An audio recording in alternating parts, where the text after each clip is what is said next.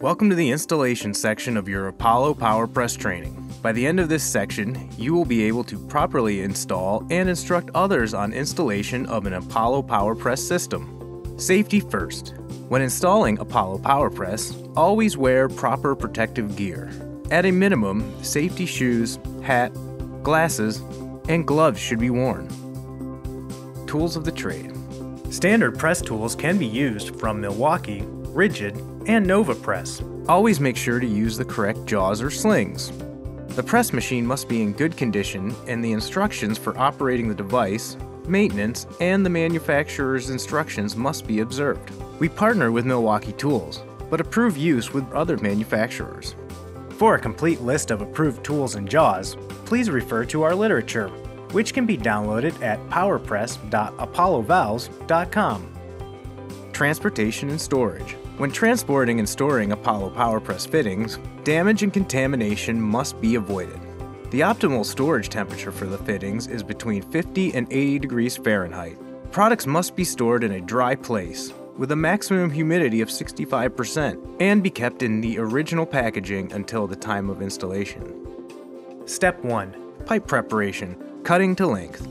After measuring, the tubes can be cut to length using a tube cutter, a fine-toothed handsaw, or a mechanical saw with electrical motor suitable for the tube material. The tube must always be cut completely through. Never partially cut the tube and break it off, as this could cause corrosion. Do not use oil-cooled saws, grinding wheels, or flame cutters. When cutting already installed pipes, always take into account a minimum distance to weldings and bends. A minimum distance of 4 inches is required for pipe diameters 1/2 inch to 1.5 inch, whereas 6 inches is required for 2-inch pipe diameters. Step 2. Deburring pipe. The tube ends must be carefully and thoroughly deburred inside and out after being cut to length. This prevents damage to the O-ring when inserting the tube into the press fitting. A file or hand deburrer suitable for the material or an electric tube deburrer may be used. Burrs sticking to the tube must be removed. Step 3. Surface preparation. Pipe surfaces must be smooth, free of indentations, pits and deformations, and must be clean and free of debris, rust, scale, paint, oil, and grease. This can be achieved with a wire brush or a fine grit sandpaper. It is not necessary to completely remove protective coatings or to expose the bare steel material. In order to prevent leaks, engraved or stamped pipe should not be used with Apollo PowerPress fitting system, even if the engraving or stamping has been mechanically removed with a grinder or other means. When using painted black and lacquered iron pipe, the pipes should be inspected for excessive paint runs. If runs exist, the surface of the pipe should be smoothed using a fine grit sandpaper and wiped clean before installation.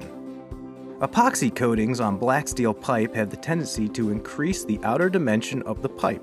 The thickness of the coating should be kept to a minimum to allow installation of Apollo PowerPress fitting. The maximum allowed thickness of the epoxy coating is 0.0118 inches. If the coating exceeds this dimension, then the pipe can be sanded using a fine grit sandpaper, but the surface of the pipe must be smooth. Step 4. Marking insertion depth.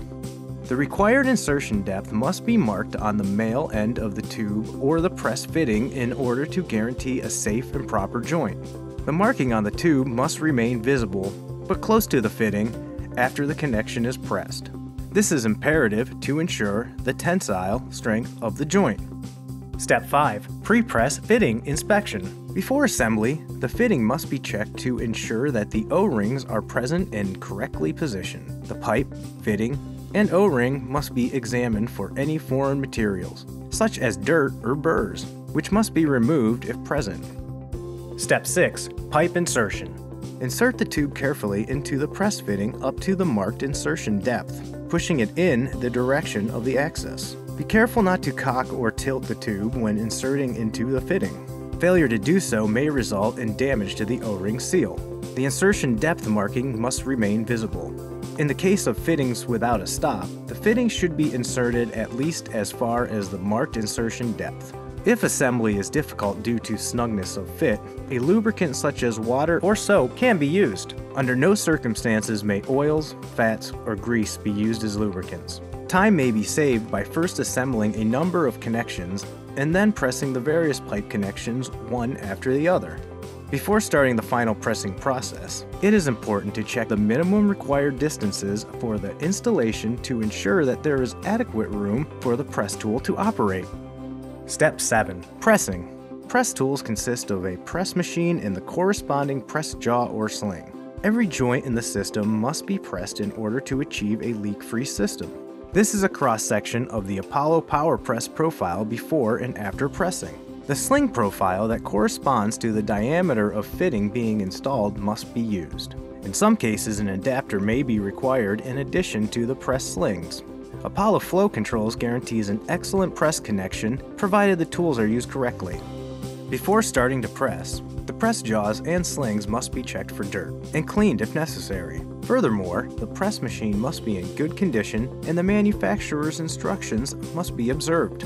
In order to create a correctly pressed connection, the groove of the press tool must enclose the press fitting O-ring bead.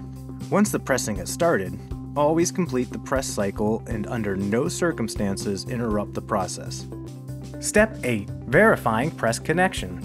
Once the tool has fully cycled, the press connection must be visually inspected to ensure a proper connection has been made. When the press tool has fully cycled, the visual inspection tabs will break away, indicating a complete press.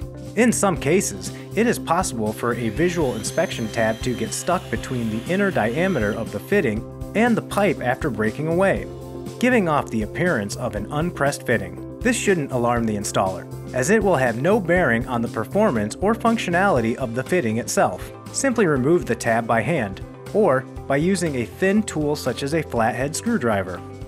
Pressure test. Immediately after installation, the system should be checked for leaks prior to applying insulation, paint, or other operations that may obstruct view of the piping joints. Pressure tests must always be performed in accordance with local ordinances. The test medium and the results of the pressure test should be documented in a test report. When testing an Apollo PowerPress installation, using water as test media, make sure that no water remains in the system afterwards, in order to avoid the risk of corrosion.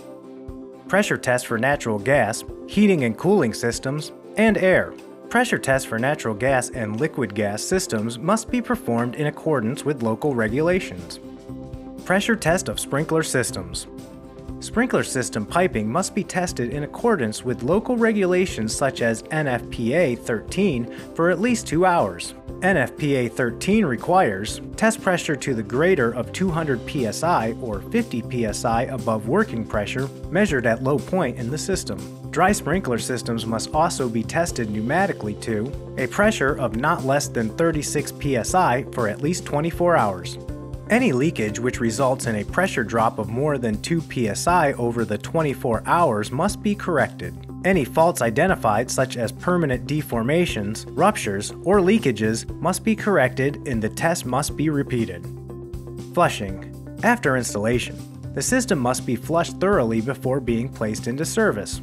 This ensures that any foreign matter is removed from the system and helps prevent hygiene problems and corrosion damage. In exceptional cases, it may be necessary to flush the system with disinfecting substances. When flushing with a disinfectant substance, special care must be taken to ensure that no chlorides remain on the inside of the pipes. Always make sure to flush with clean potable water. Underground installations. Apollo PowerPress fitting systems and black iron pipe are approved for underground installations. However, any installations must meet all local codes. Warranty. All Apollo PowerPress fittings come with a 15-year limited warranty from the date of delivery, whereas all Apollo PowerPress valves come with a 5-year limited warranty from the date of delivery. You can always consult the Apollo Technical Support Department or Apollo Piping Systems product catalog for more information on Apollo PowerPress installation. Congratulations! Your installation section is complete. You can now install and instruct others on Apollo PowerPress system installation. Please subscribe to the Apollo Flow Controls YouTube page for our latest videos.